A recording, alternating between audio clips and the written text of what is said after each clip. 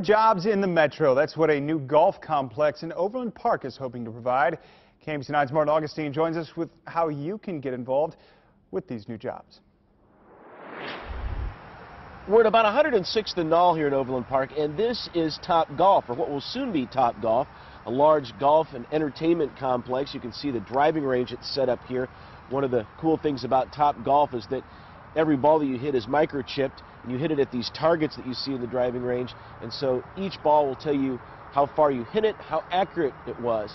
The facility you see at the back end there, essentially 3 stories of bays that you can rent, and from those bays you and your friends can hit golf shots all day long if you'd like.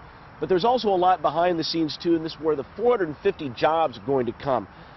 Of the 450 jobs that will be hired here, those include guest services, maintenance, kitchen workers, bartenders, and servers. These are jobs that come with benefits too, including a 401k retirement plan.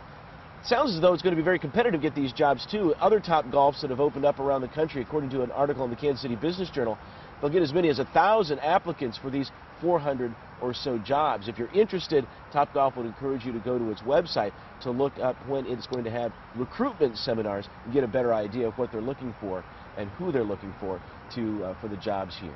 Reporting from 106th and Knoll in Overland Park, Martin Augustine, KMBC 9.